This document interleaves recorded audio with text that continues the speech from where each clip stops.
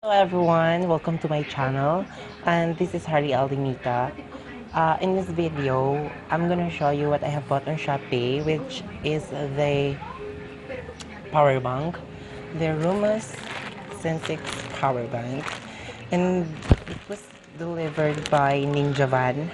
Bago siya sa pandinig ko yung Ninja Van kasi usually pag nag-order ako sa Lazada, sa online, usually ano siya GRS at saka LBC, ganon. Ngayon lang to, Ninja Van. Bago siya pero, well then, let's see. In this video, typical na unboxing lang at saka unboxing and review at the same time.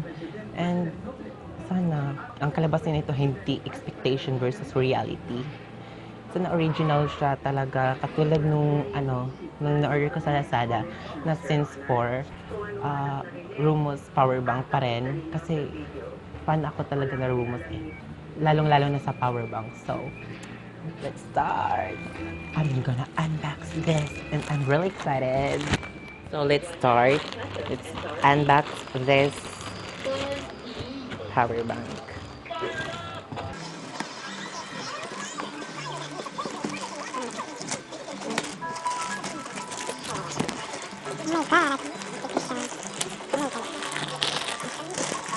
Oh, well, I think it's original kasi may ano siya, oh.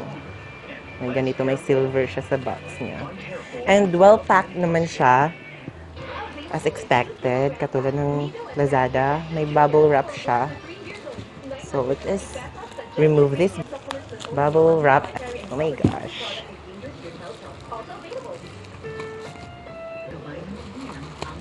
I'm gonna remove this bubble wrap.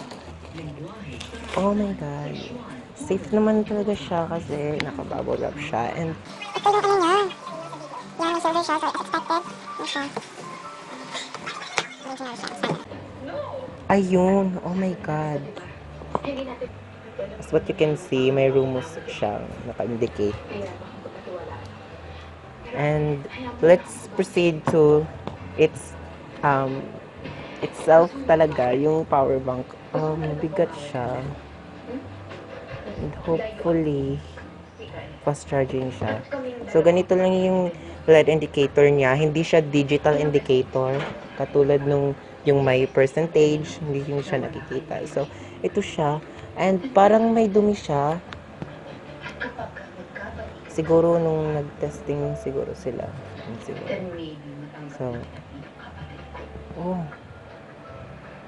Okay lang naman siya, pero parang may, ano siya, yung isang bar niya, parang siyang nahulog.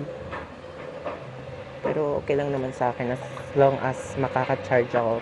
And sana totoo yung sinasabi dito sa milliampere niya. Kasi yung milliampere niya, 20,000 milliampere. And it based on your battery milliampere, kung ilan yung mafu-full niya. So, sa akin, ano siya, mga 2,500 milliampere siya, divide into 20,000 milliampere.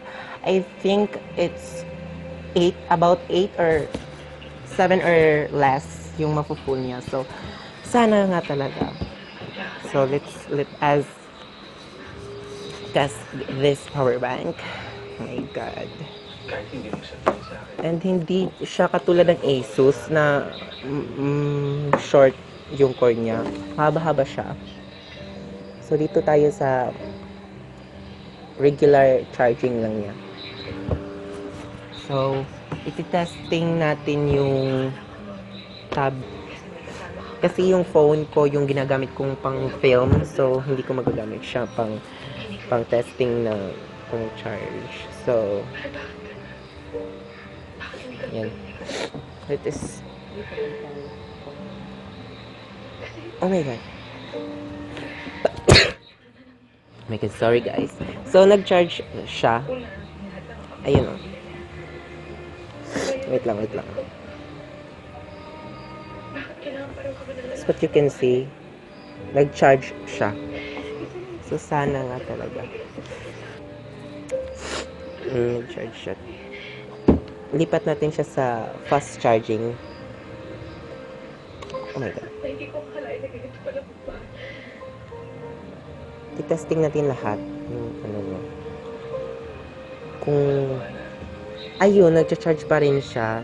As what you can see on the tablet, yung status bar ng battery percentage niya, nandyan pa rin. And umiilaw pa rin siya. And Feel ko, kaya siya medyo blurry na yung isa kasi parang hindi siya full charge. Kaya ganun. Ewan ko lang. So yun yung ano ko. And iti-testing ko rin siya kung yung charging pin niya, yung sa pagcha-charge ko, pag i-charge ko yung power bank, kung gumagana pa siya. So, let's see. So, ito try ko yung Samsung na charger namin dito. Ito yung ano niya, charging pin niya. Ito yung charging pin niya.